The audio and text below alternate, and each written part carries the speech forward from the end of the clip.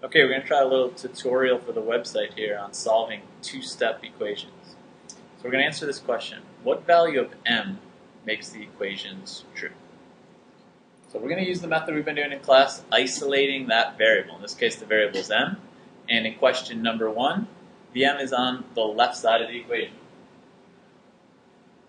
So we're going to focus on that left side of the equation, doing whatever we can to get m to be isolated or by itself. So the first thing I'm going to do is subtract 5 from each side. I'm going to make these 5's cancel out because 5 minus 5 is 0. So all you're left with here is 3m on the left side. It's going to equal 20 minus 5 is 15. Now obviously we're not done. M is not all by itself. It says 3m equals 15, so we're going to divide both sides by 3. 3 divided by 3 leaves me with 1m, and m equals 15 divided by 3 is 5. Let's try again. Number 2 is a very similar problem. Negative 5m plus 2 equals negative 23. Once again, the left side has the variable, so we're going to start over there. We're going to subtract 2.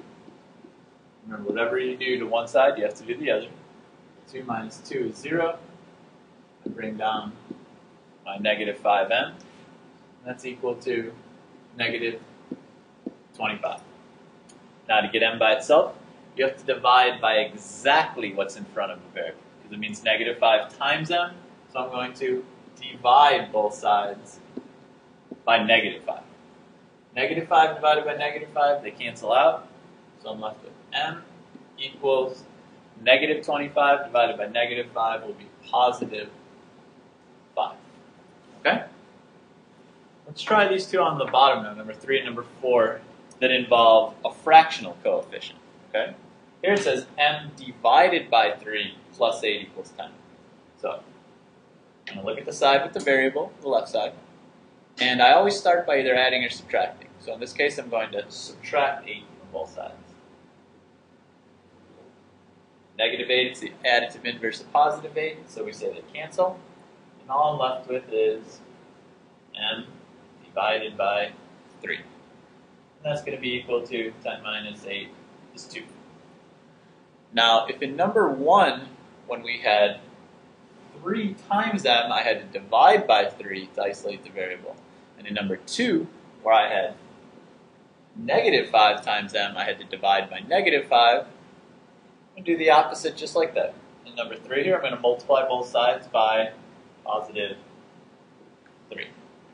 That makes the 3's cancel. And all you're left with is m equals 6.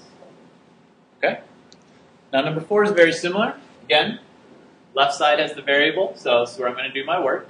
I'm going to add 1 to both sides to get rid of that negative 1. Some cancel.